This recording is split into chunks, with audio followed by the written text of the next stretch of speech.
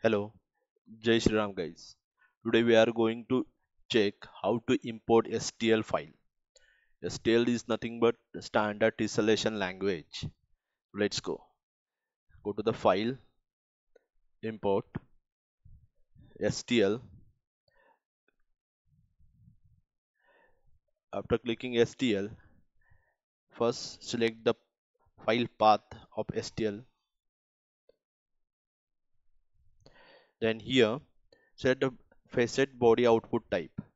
I am selecting convergent type and uncheck all these things and STL file units keep as a millimeters. Click OK.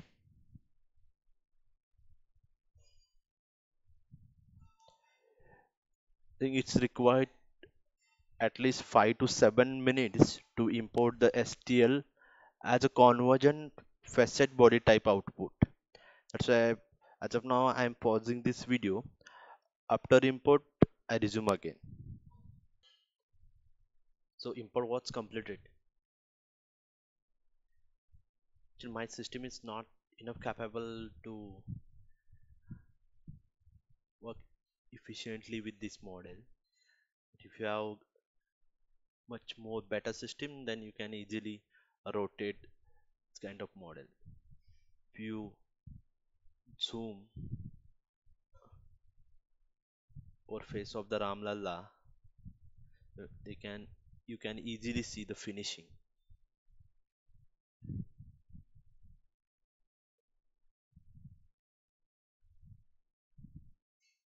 This is so you can able to do 3D printing or prototyping of this Ramlalla's statue. Okay, so this is the STL file. This is one type of file, uh, just type of convergent modeling of importing of the STL data. Okay, let's see the other method. We hide first these two convergent bodies. Okay, then again go to the import STL. Now we are here, facet body output type, we change convergent to NX and check the show sharp edges button, and everything keep as it is. STL file is millimeters. Click OK. Almost 10% of the convergent bodies times required to import this NX facet body output type file.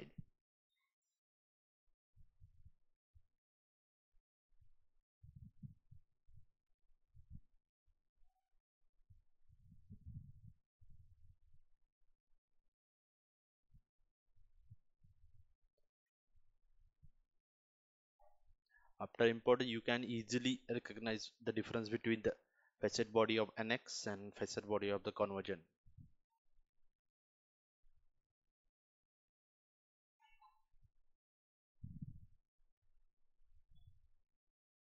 So file is ready.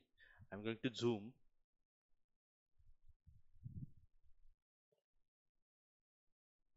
As compared to convergent body, you can easily rotate and zoom in, zoom out of this NX type facet body.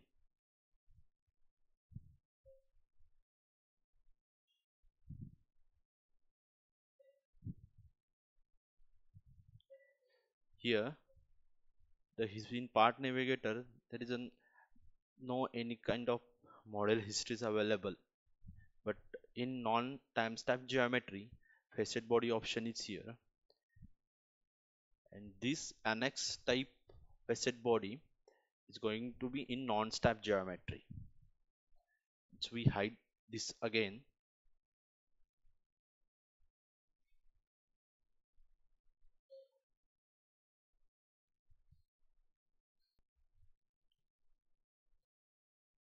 Then again go to the file, import STL, and change facet out body output type to JT, and check show sharp edges one and keep other as it is.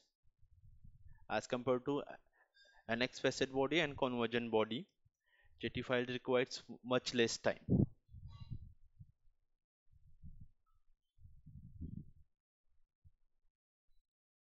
and easy to handle also.